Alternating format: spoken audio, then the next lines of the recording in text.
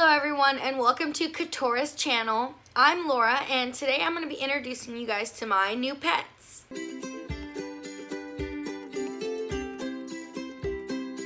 Today we're going to be talking about my 3 new pets. So if you've been following me on social media, you know all about my brand new additions, Rapunzel, Flynn, and Pascal.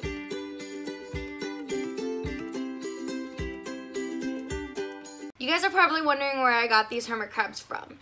Most of you probably know that all hermit crabs that are on sale as pets are all wild caught animals. Now, I did not buy Rapunzel, Flynn, and Pascal. I did receive them from someone on Craigslist. So they were giving them away for free, enclosure and all. So I thought, you know, I've been looking for hermit crabs and here was the perfect opportunity to get them. So I went for it and it wasn't what I thought it would be when I picked it up. Now, I was expecting a full enclosure. She told me that all I needed was heat source. So I got a heat lamp and a mat. I also bought some food and stuff like that. But I really wasn't expecting to have to get much since she said they already came with the enclosure. So I really wasn't expecting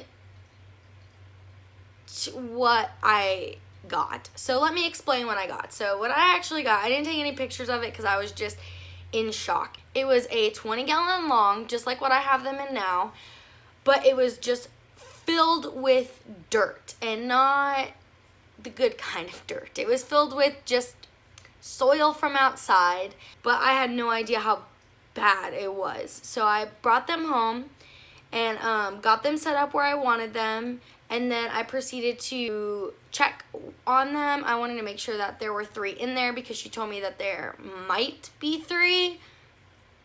I don't know what that means. So I am looking through the enclosure. I see no water dishes at all. Not even a space for a water dish, like she had taken it out.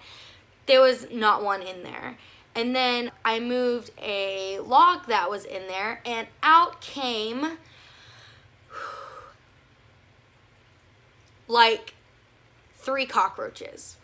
And I don't mean like Dubai roaches or cockroaches that you want in a live, in like a bioactive tank. I'm talking about giant flying Texas cockroaches living inside of this cage. And I immediately shut it and read my text messages, and she had texted me after I had already left her house letting me know that there might be some roaches in there and that is the cleanup crew.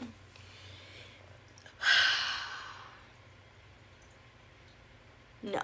So luckily I had just separated my leopard geckos, which I'm going to do a whole video about soon, very soon, because it's just a big ordeal that I've been really wanting to talk about. So I'm planning a whole video on that. So stay tuned for that. Stay tuned for that because that's coming.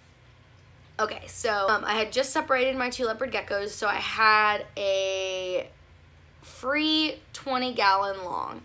So I was like, thank goodness. So what I'm going to do is I'm going to just move them into there and just get this outside and figure something out. So luckily I had a bag of cocoa fiber and I had a log, plus I also had a 20-gallon long. So I just had this stuff kind of lying around that I had plans with, but I kind of had to go into emergency mode and like get all of this stuff put together. So I put this little thing together for them. Now this is only temporary. I do plan on getting a lot more for them, including water bowls, better than the little Tupperwares I have in there. A better food bowl. I plan on buying better food. I'm also going to be getting them more shells. I am in the process of getting them right now. I've been looking around, but it's really hard to find hermit crab shells where I live, especially because most of them are painted. So it's a little difficult, but I will be getting them soon. So a video of the current crab habitat that I have set up for them.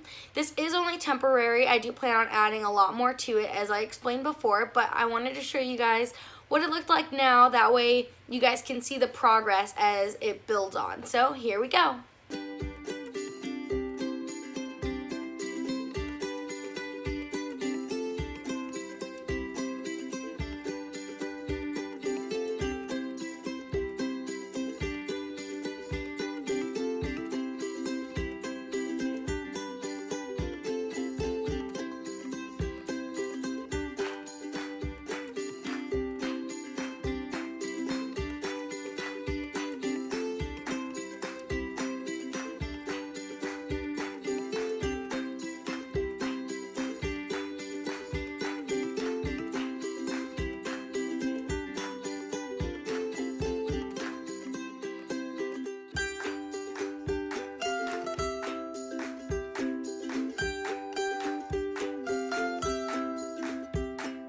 Okay, so now that I've talked about my hermit crabs and introduced them a little bit, I wanted to talk about hermit crabs in general.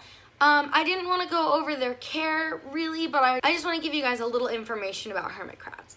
Now, first off, hermit crabs are invertebrates, so they do not have a spine. They have an exoskeleton, so they are very delicate creatures, so they go through a molting process. So this is when they shed their exoskeleton, and this is how they grow. So in order for things like tarantulas and crabs to grow, they need to molt. You've probably heard of tarantulas molting and stuff like that.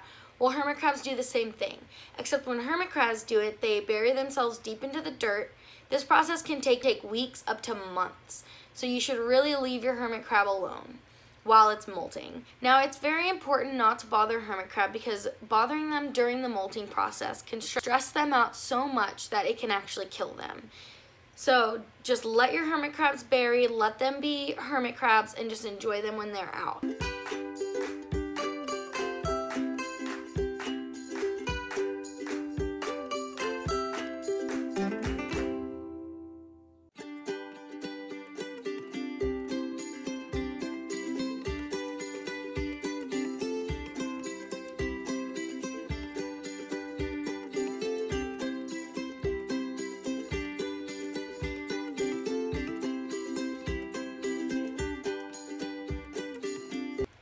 Thank you so much for watching this video. Now, I do have one more topic that I want to talk about before I let you guys go, just because I got a really awesome video of it and I'm so excited to share it with you.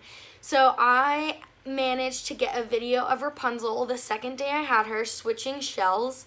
So the whole process took about 30 minutes, but I'm gonna show you a quick version really quick to let you guys see what it looks like to see these marvelous creatures switch from one shell to the other. So that's what I'm gonna close you guys out with on this video. Thank you so much for watching. Don't forget to subscribe. Give me a thumbs up if you liked it. Comment down below. Let me know anything else, any questions you guys have about hermit crabs. Follow me on Instagram and Facebook so you guys can get updates before I do make videos on maybe any new pets that I have. Also, I did want to make one more announcement. I am planning on getting a new pet, so it is going to be a surprise until I get it at the Herp's Reptile Expo that's going to be coming to my hometown. So I will videotape the whole process of setting up the enclosure, getting everything ready, and doing the background and all that cool stuff. So I'm going to keep you guys updated on that, but I am going to keep what I'm getting a secret just because I want it to be a big surprise when I finally pick it up from the expo. So stay tuned for that, and I can't wait to see you guys next time. Have a great day.